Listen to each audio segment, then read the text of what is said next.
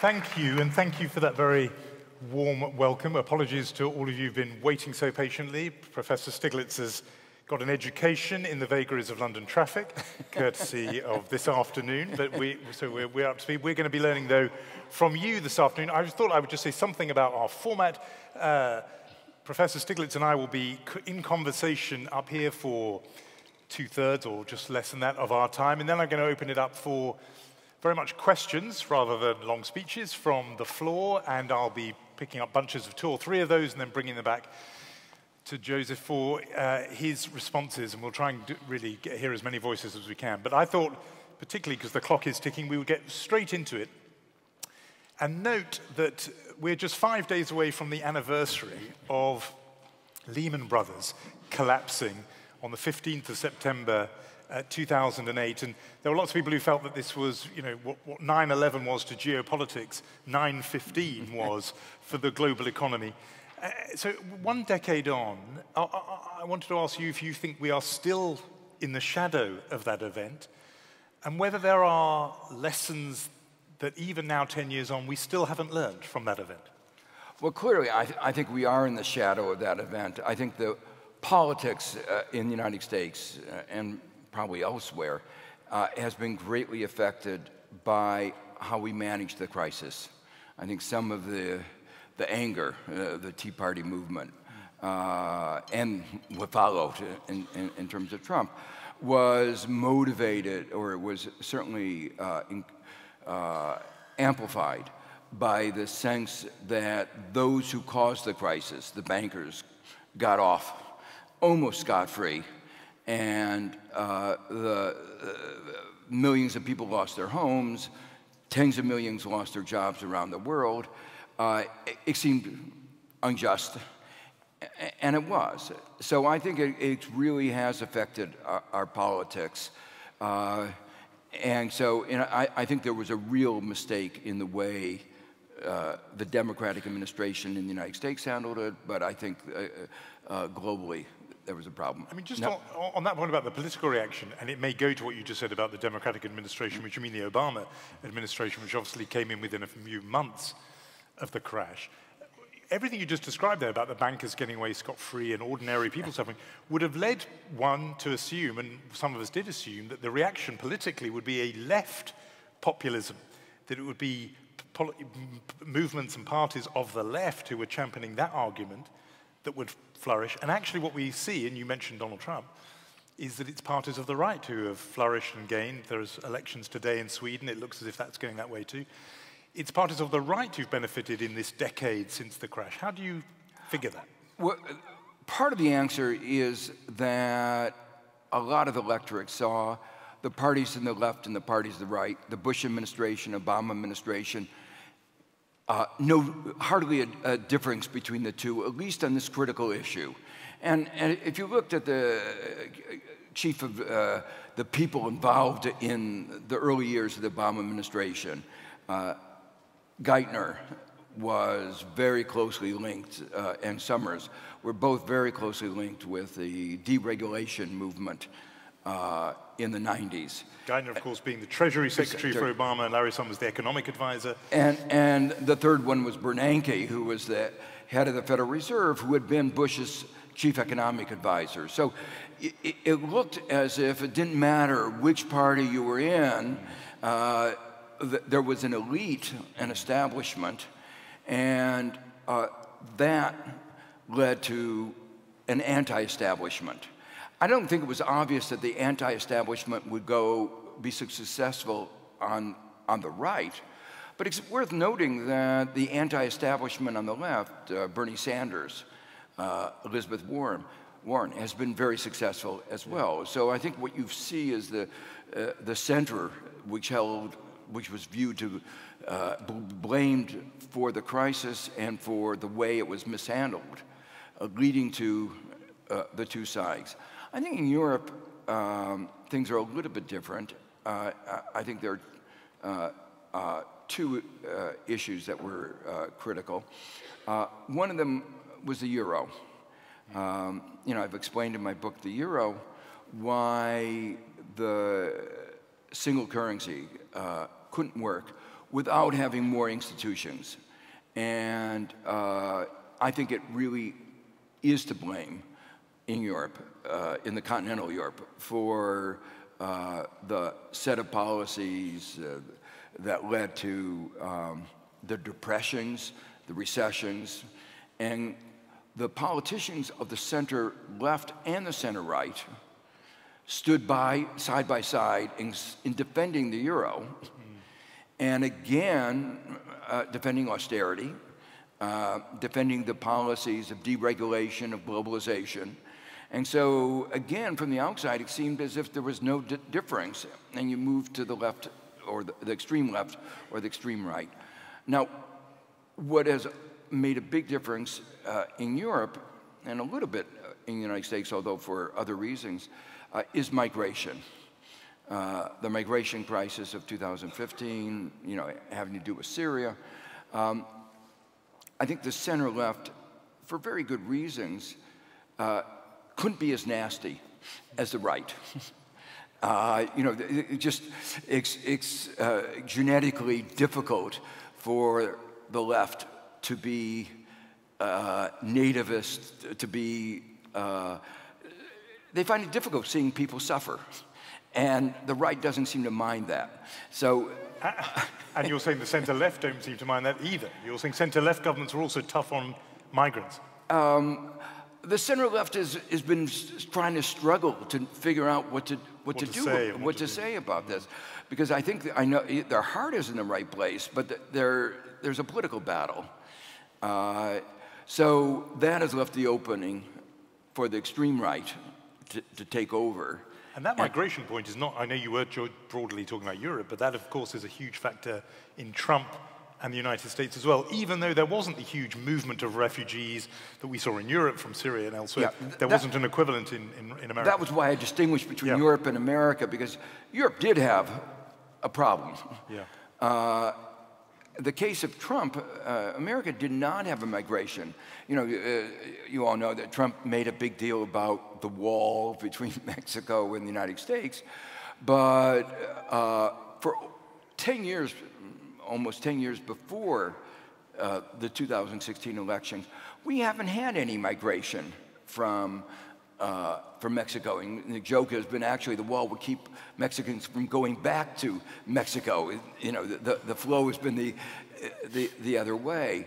Why then did it resonate so strongly for Trump in 2016? Well, I think it goes back to fear that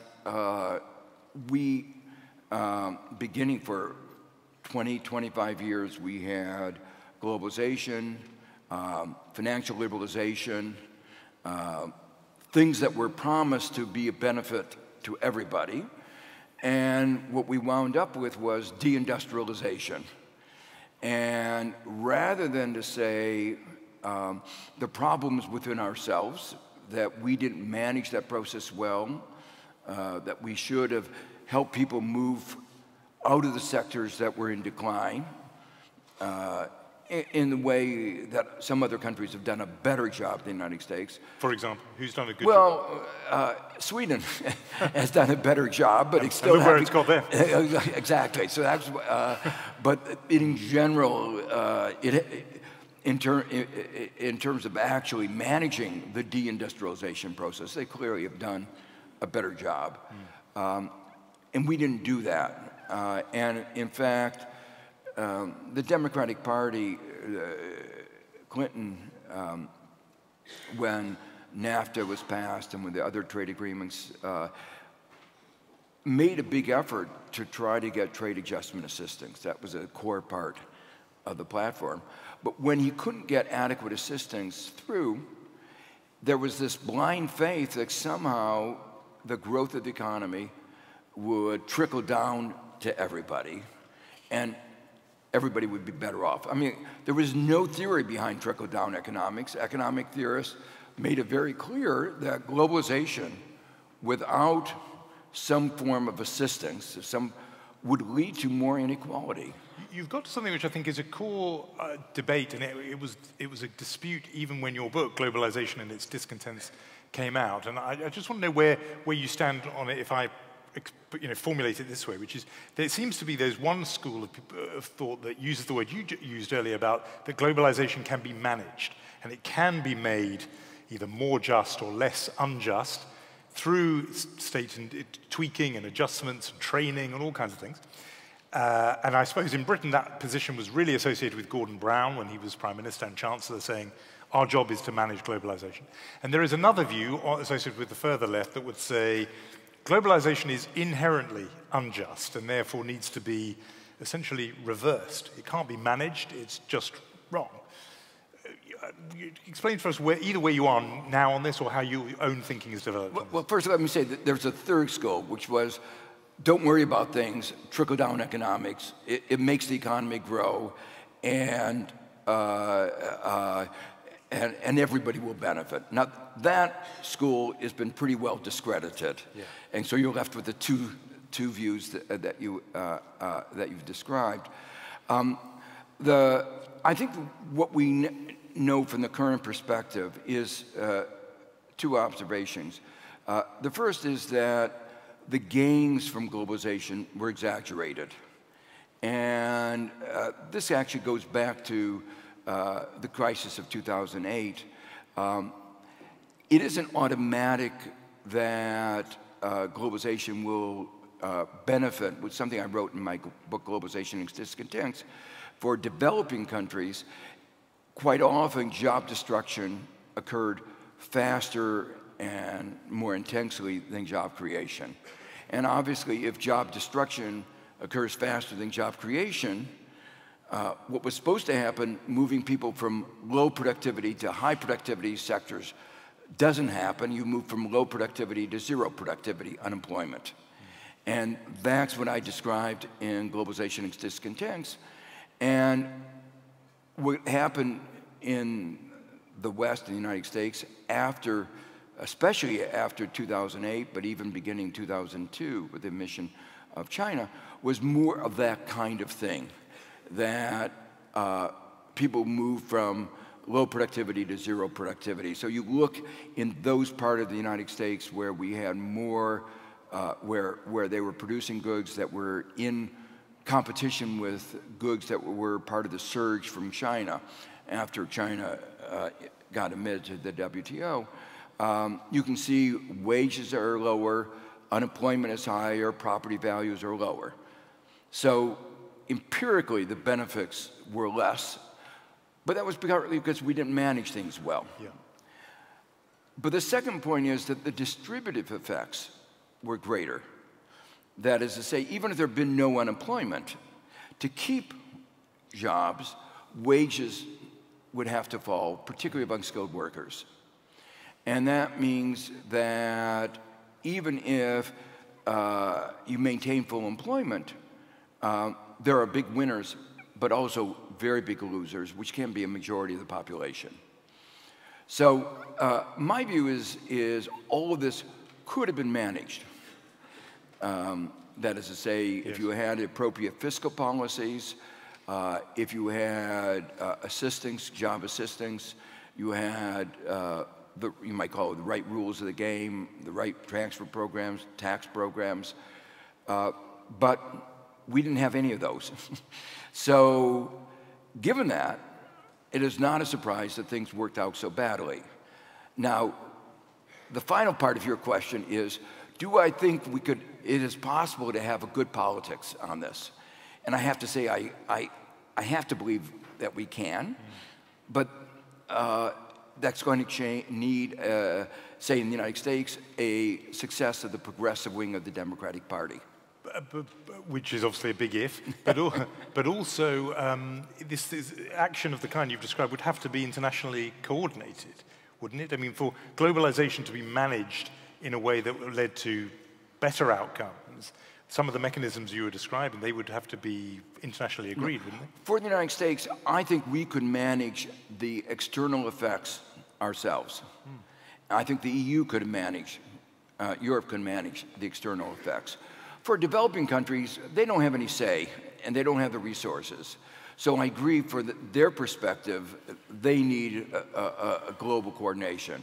But our failure, I think, in the United States was our own fault and our own politics. And that's why, Trump was successful because no one wants to blame yourself. And his agenda was to say, blame the Chinese. Blame the Chinese, blame the Mexicans. Yeah. So shift the effort, the blame elsewhere. Yes. We've been speaking, and then we'll move on to a different aspect of this in a moment. Just before we leave it, though, we've been speaking, and you have, in the past tenses, what we could have done, what could have been. Given where we are now, what is the sort of set of policy prescriptions that could be done, given that globalization is still with us, still happening, it's not in the past? What are the set of policy prescriptions either that the United States could do for American workers and European Union, and that would include Britain for another few months at least, what that could be done here to mitigate the effects, both in terms of zero productivity, unemployment, and suppressed wages? So I think there needs to be a pretty comprehensive agenda, which begins with rewriting the rules of our economy. I mean, this sounds pretty grandiose, big, yeah. Pretty big, but recognizing, you began by talking about this being the 10th anniversary of the financial collapse. The rules of the game of the financial sector have not really been adequately changed. And that has led to a short-term focus that has led to low investment in people, low investment in plant and equipment. Because why do it if you can get the work done cheaper in Mexico or China or elsewhere? And why think long-term? And we have this anomalous result situation where we have record share of profits as a share of GDP, and yet investment is very weak. And that's related to a second thing that's, I think, a very big issue in the United States and in many other countries, which is monopoly profit. There are large pockets of monopolies. And, Trump talks about, look, the stock market is going up so high. If you look at it, it's not across the board. It's our big giants that are doing very well. So if Amazon and Apple are doing well or going through the roof, it looks as if the whole stock market is rising, but actually it's just these 2 or 3 giant It's about 5 or 6, but it's still a very, not a broad base of our economy. And these sectors have very few employees in the United States. Yeah. So, the contrast, between General Motors when it was the largest company in the United States and, say, Amazon, say Apple, now $1 trillion company, and it had, something 50, 70,000 employees in the United States. That's all. Yeah. And most of those are low-paid salespeople. The number of actually high-paid employees is really, really small. So that's a problem for our economy. The third thing is we have labor laws that have really weakened unions. And so you have workers' wages being pushed down, prices being pushed up by monopoly power, real wages therefore going down even more, a larger and larger share of the national income going to a relatively few. So those are some of the examples. Then we have corporate governance problems where the CEOs can take a larger and larger share of a corporate income for themselves and then say, there's no more money for investment because they just paid themselves. And then they explain, firing people is really unpleasant. So, and we have to fire people because we don't have any money because I just paid myself so much, but I need to pay myself that much because I have such an unpleasant job firing everybody. So, but the point about that, you don't get growth out of that. Your mention of both Amazon and, well, Apple are part of this too, but also that phenomenon of, the people at the very, very top being paid astronomical sums. I wanted to put this to you. There are people here, it's only a handful, but it's just sort of indicative of younger people, particularly associated with the left, who've begun speaking warmly, some think it's sort of tongue-in-cheek, about communism again, you know, saying, yes, I'm a communist.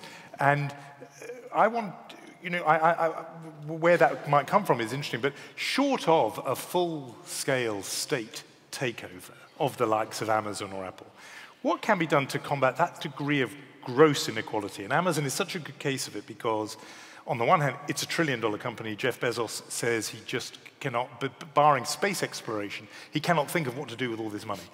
And that's on the one hand. And on the other hand, people know, and there's been some brilliant reporting by James Bloodworth and other journalists, that the people who are actually doing the work at Amazon are paid, you know, and live in and work in almost intolerable conditions and are paid so little and have such precarious working life. So people are resorting to looking at extreme solutions, and I mentioned the communist one partly just to sort of put it up in lights, but that's surely because they cannot see a way through a remedy for such grotesque or gross inequality. People pay tuppence halfpenny an hour at the one hand, and on the other hand, these sort of astronomical sums for Jeff Bezos.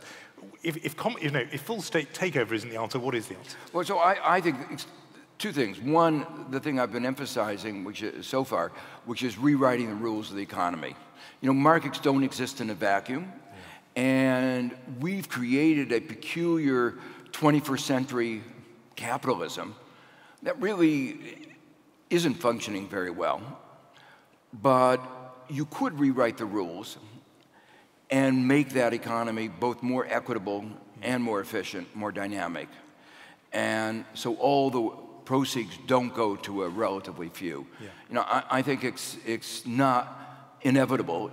It's part of our politics where you have, especially in the United States, where money affects our political system so much, and then they write the rules. They write the rules in ways that limit the ability to go after the monopolists, limit the ability to balance the labor versus capital. When you say they write the rules, in the American case, it really is literally like that, where monopolists might have hired lobbyists who literally sit in the offices of the legislators writing the law. Rules. You, again, to go back to the Lehman Brothers moment, where the collapse of the financial sector, critical in this were the derivatives. And as part of Dodd-Frank that was passed in 2010, which was the bill that tried to regulate the financial sector that didn't go far enough, 75% of Americans thought it didn't go far enough. And yet, as soon as the ink was dry, the banks started a campaign to roll it back. And in 2015, a critical provision that dealt with the derivatives and the CDSs, those were those dangerous products that led to a $180 billion bailout of one company, AIG. And, you know, more money than we spent, you know, I don't know, 180 billion is a lot of money. Yeah. Just to make you understand that more money than we spent on all of individual welfare for years and years went to corporate welfare, to one company. And it was all based on these derivatives and CDSs. Citibank wrote the amendment repealing that provision that government should not be, that government-insured banks and other agencies should not be writing these dangerous products. And they got it through Congress. So that was a good example where it was right off of Citibank, written by them. I mean, at the time, we're just going back now to the 2008 situation, but at the time, that degree of corporate welfare, as you call it, these bailouts, were justified because these companies were too big to fail, and the fear was that if they collapsed, they would take the entire financial system down with them. Looking back on it now, do you think they should have been allowed to fail? Should AIG have not been bailed out, and the others, and everything that, you know, Gordon Brown in this country and Hank Paulson in the United States, they all did to save the financial system over that critical weekend? Was that actually a mistake? Should we have let the whole thing collapse? No, I don't think we should have let the whole thing collapse because the analogy was made, and I think it was partly correct, that the financial sector is like the blood of an economic system, and if firms didn't have access to finance, households didn't have access to finance, the whole economic system would seize, and unemployment would soar even more. But the question was how you did it. We could have saved the banks, but not saved the bankers, the shareholders, the bondholders. So my criticism, my criticism is the way we did it. And we could have protected the financial system. Sometimes people call this pre-privatization. We would have nationalized it, and then eventually, maybe, reprivatized it. But the basic point is there was no reason that we had to give so much money to the bankers and to the shareholders and the bondholders. And that was the critical mistake. And to go back to what we began our conversation with is in terms of the political fallout, anger at that is, I think, one of the factors in the current political malaise. I think you're absolutely right. There are two political questions, political economy questions that come out of this before we get onto the subject that's brought you here to London. The first one is, as a response from politicians, we were talking about opposition to globalization, and I sort of took it as read that the opposition I had in mind was from the left. But the other opposition is the one articulated by Donald Trump, and his move against free trade and against globalization itself, really, in the form of protectionism and bringing back tariffs. We can see that as a response to globalization too. It's sort of, by people who are opposed to Trump, it's taken as read that that's a very bad thing, and that and people look back in sort of their economic history textbooks and things, it has very bad consequences. Are people right to be as nervous as they are about this return to protectionism and Donald Trump's fondness for tariffs? Yes, I think they are. I mean, I think what we need, obviously, as I said before, we need some system of social protection. But protectionism is not the answer to that kind of social protection. Another way of putting it is that the people who are going to be most hurt by the move to protectionism will be the very people who were hurt by deindustrialization in the first place. Because the jobs that remain, what we did after we moved into globalization is construct fairly efficient global supply chains. And now, if we interrupt those global supply chains, those countries like the United States, where they're interrupting them, will be at a disadvantage. And so our auto industry will be hurt. And that's why, it's interesting. Many of the people involved in the industries, both the unions and the companies, are actually against Trump's policies. And often it means the very people who voted for Trump in Michigan, Wisconsin, other places, are being hurt by his supposed remedies. And then there's the secondary repercussions. You can't go into protectionism without expecting response from your trading partners. So China now has raised its tariffs on American agricultural goods, on other goods from the United States. And so lots of other parts of our country are going to be hurt.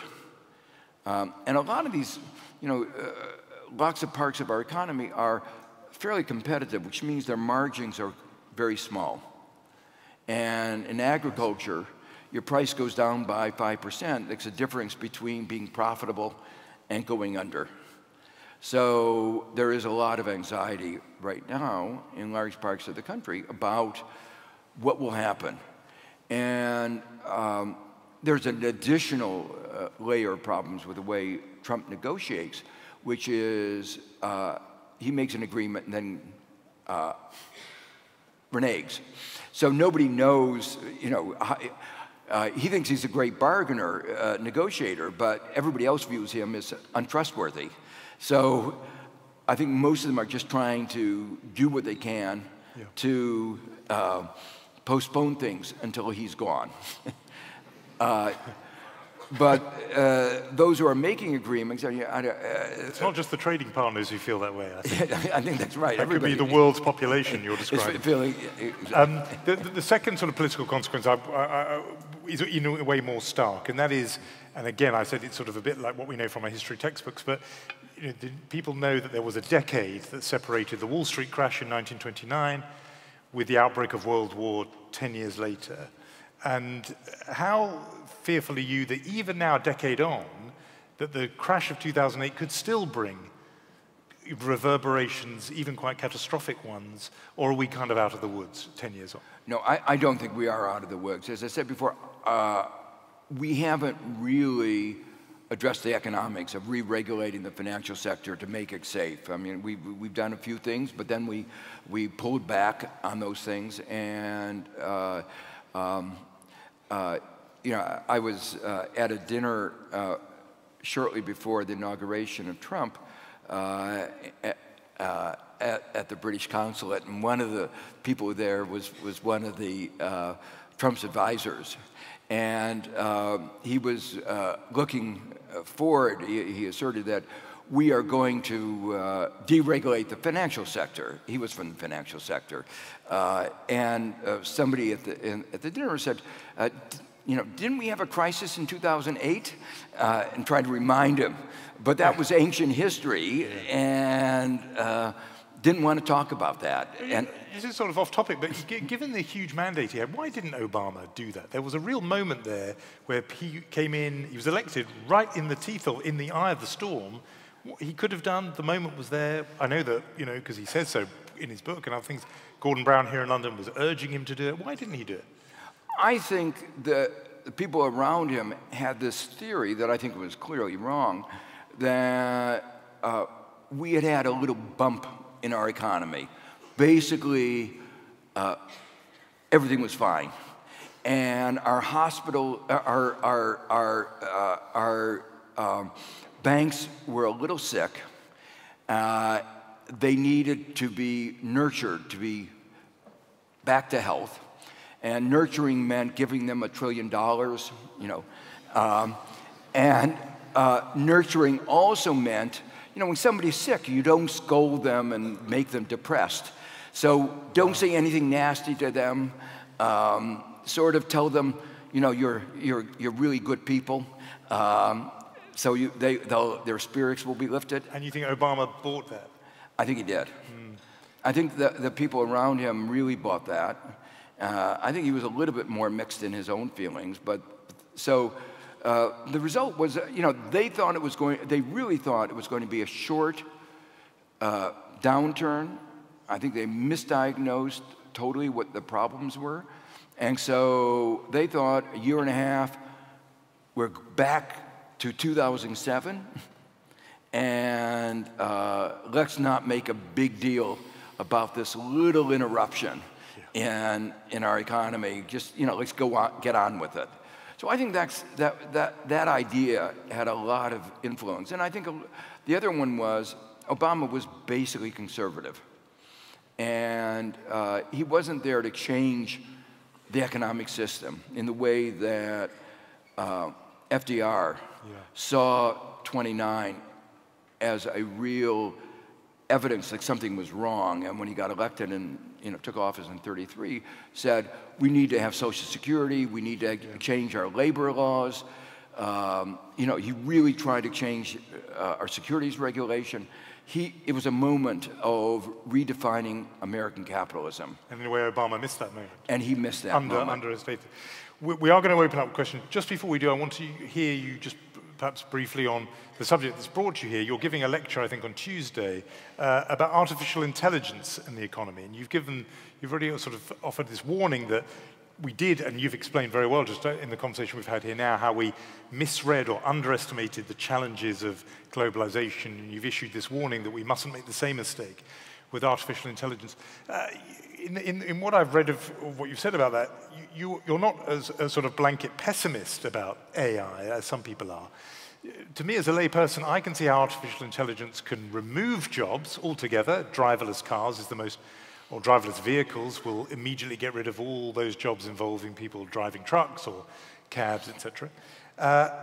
And I'm struggling to see how it might add jobs. But tell us why you're not as sort of bleak on AI as some of us might be.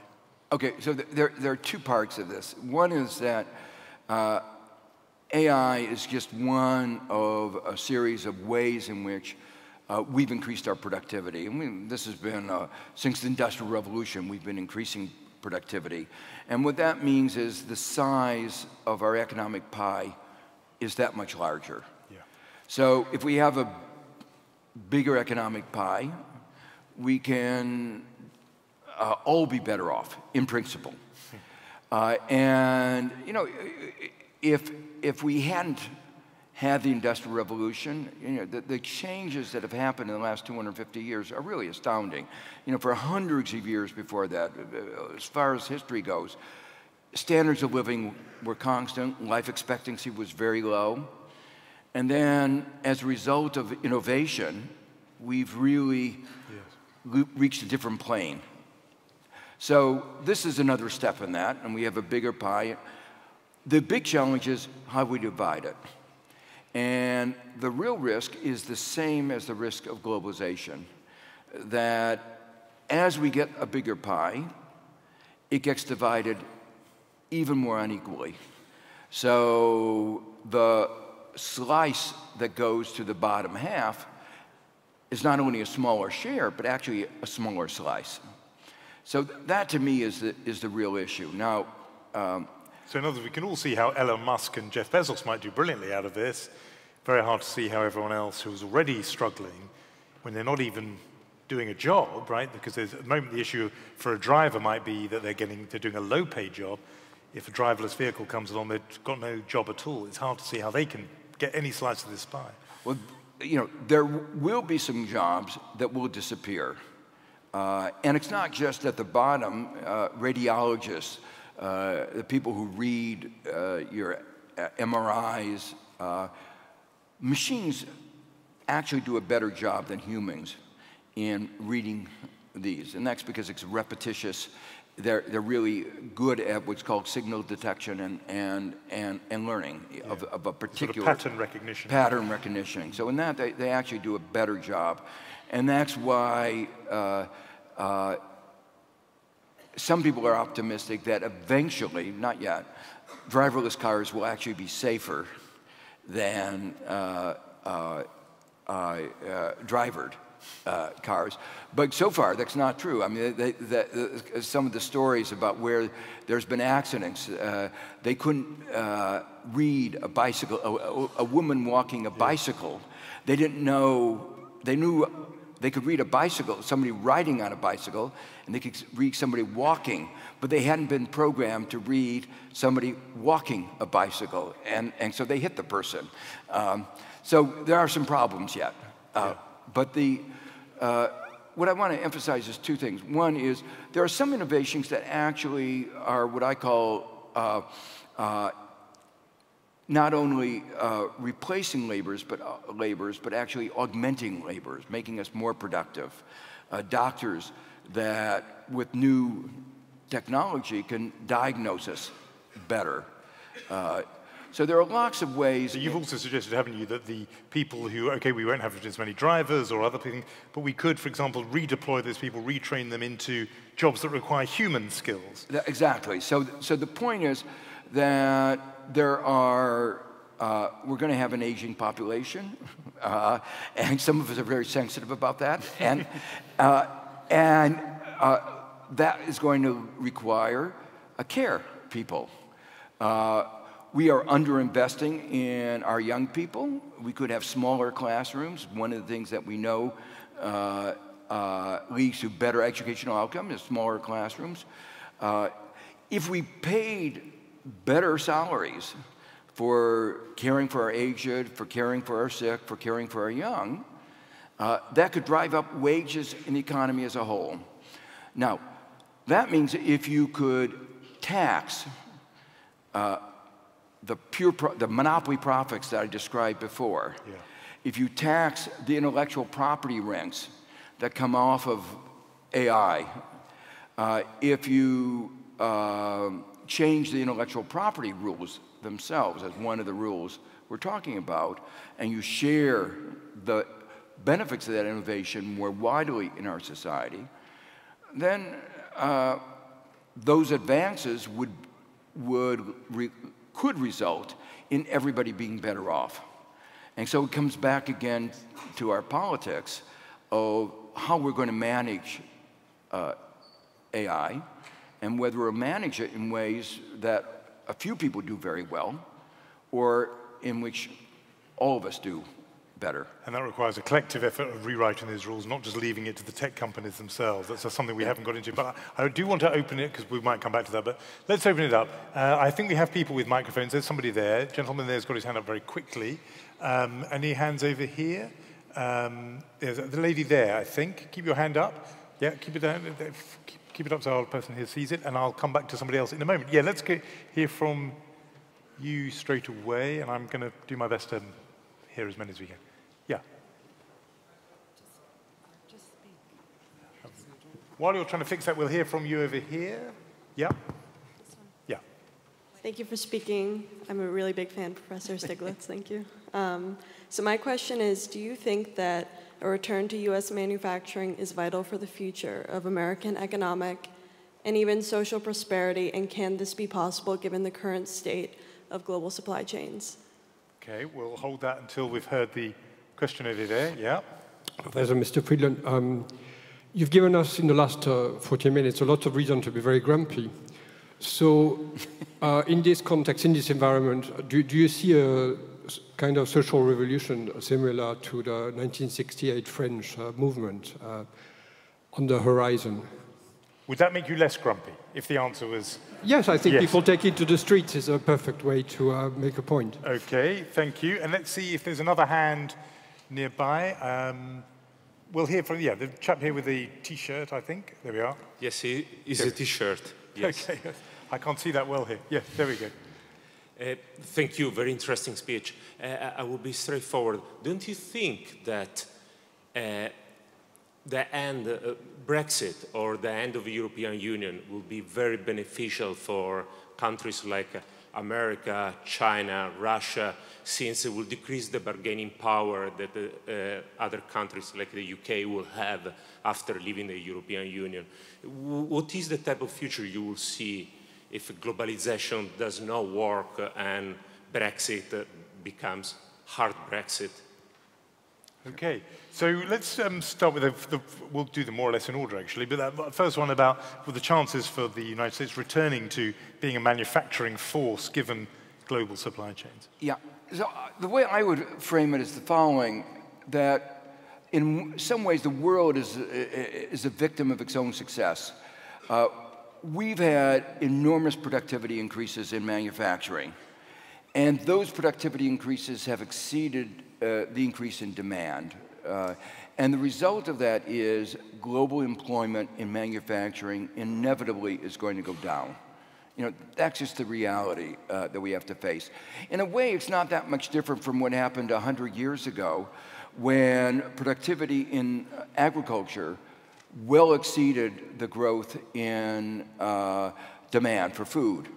And so we went from a world in which, almost 70% of people were involved in growing the food, so to the point where, say, in the United States, 3% of our labor, less than 3% of our labor force produces more food than even an obese society can consume.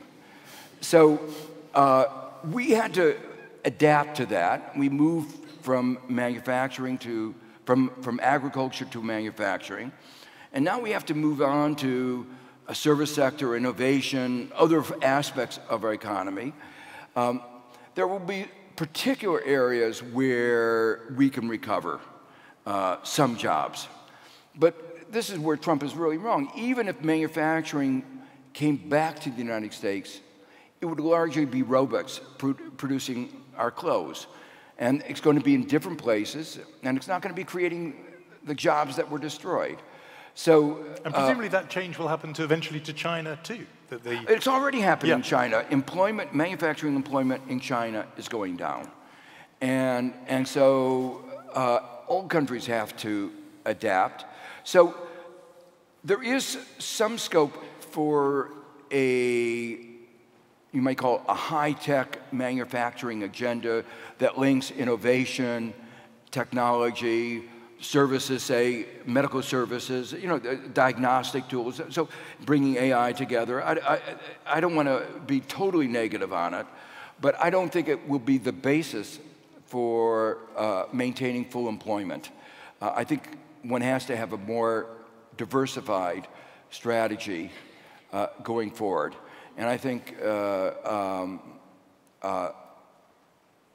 that's where some of the new jobs will have to think about how do we create those new jobs in other sectors of the economy, both at the high skill level and at the low skill level. What about our questioner who was looking for reasons to be cheerful and thought since we're talking about anniversaries, 10 years since 2008, but also 50 years since 1968, and the sort of sense that there's protest, even revolution in the air. What do you make of that? So what gives me some optimism is our young people, our students who are at last getting very engaged. They realize that their future is at stake.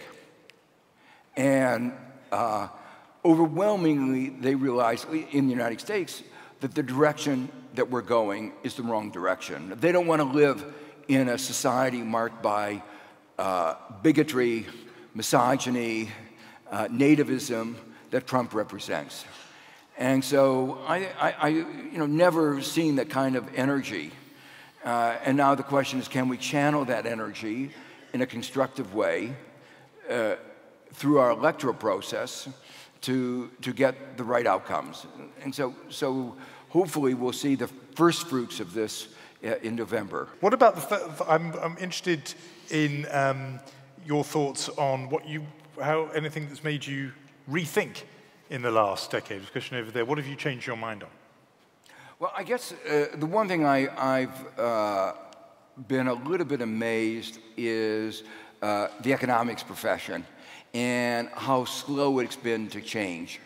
I understood the difficulties of politics, and I understood the difficulties of, special interests. I knew the banks were going to put up a big resistance, and I knew that, if we didn't change our politics, money in politics would enable them to succeed to some extent.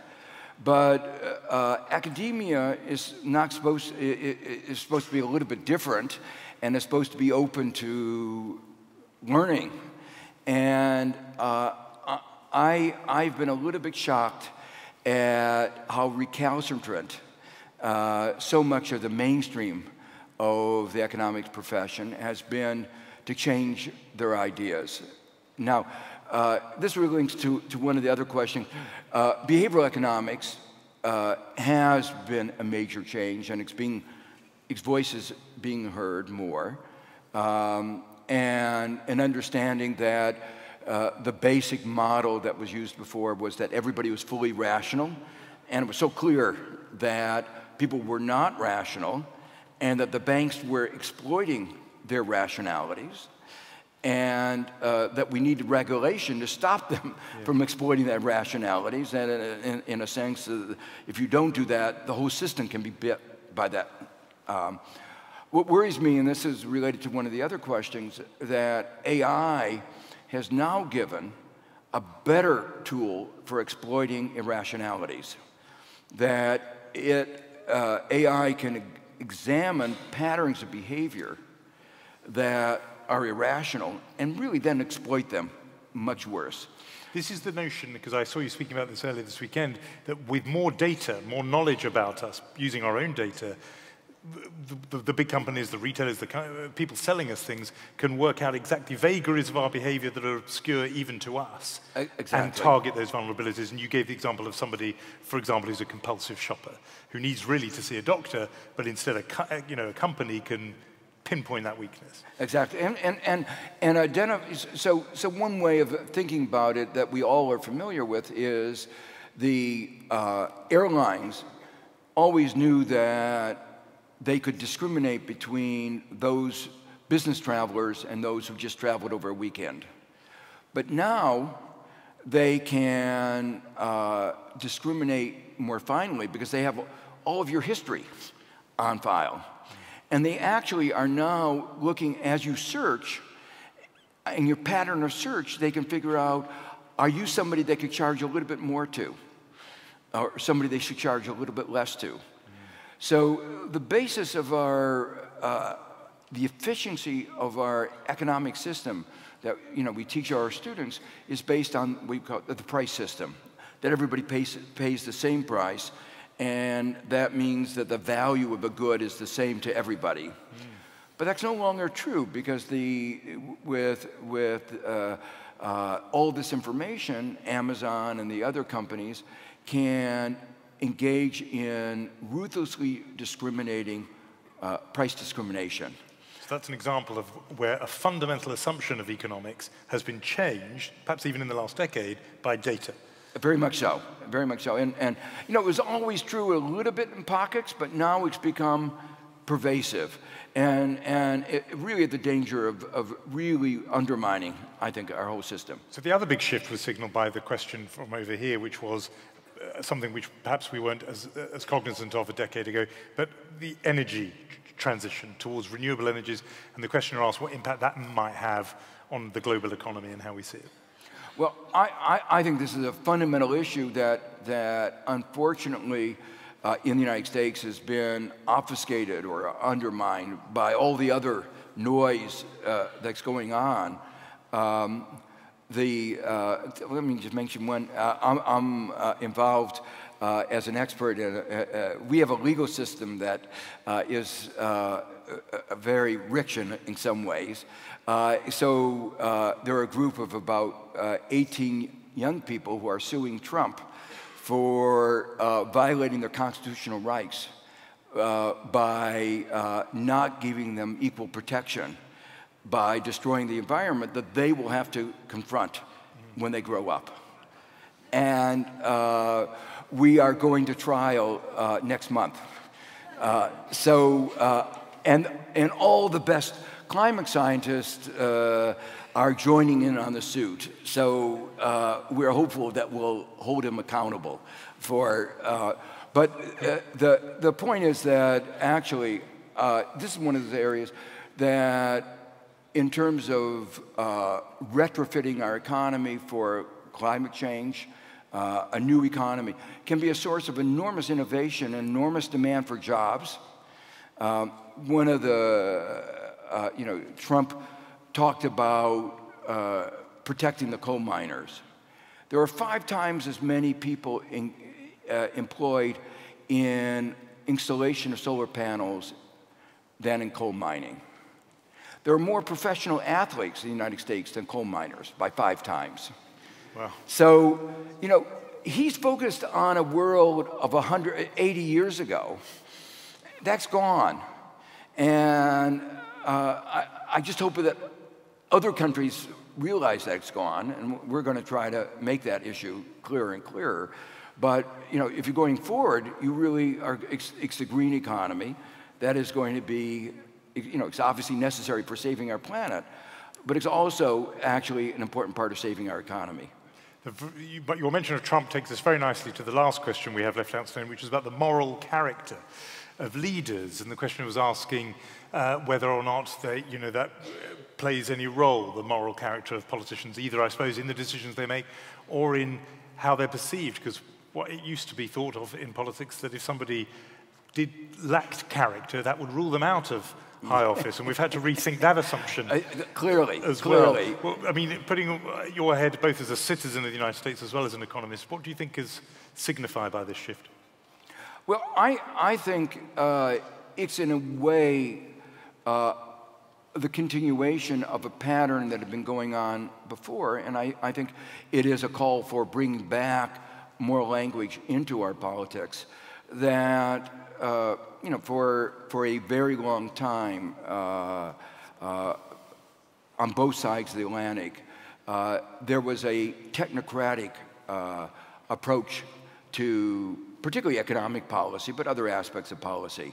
So you would talk about win-win solutions. You would talk about, trickle down. Everybody is going to be better off. You would not want to use language that says it's a moral issue that 25% of American children are growing up in poverty. You just wouldn't want to use that moral vocabulary. You would want to put it as an economic issue. And I think that taking out of morality from public discourse was probably a mistake. What people care about is obviously much more broader than materialism.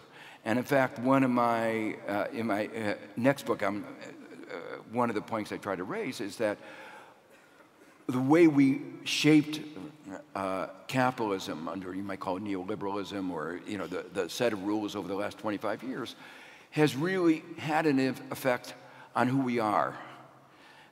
If you tell everybody the only thing that counts is materialism, they become more materialistic. There are actually good behavioral economics experiments that have verified this. If you do experiments about honesty, and there are ways of testing whether people are honest, if you do these experiments with bankers and you remind them that they just went to church, they'll be more honest. But if you ask them, what is your job? And they say bankers. After they say banker and you give them this honesty test, they are much more dishonest. That evidently, being a banker and thinking of yourself as a banker leads people to behave differently. And I think that means that as we think about our economy, we also ought to be thinking about how our rules of the game that I talked about before shape who we are. And that's why, in response to the question before, what makes me hopeful, the language that the young people are talking about is a moral language.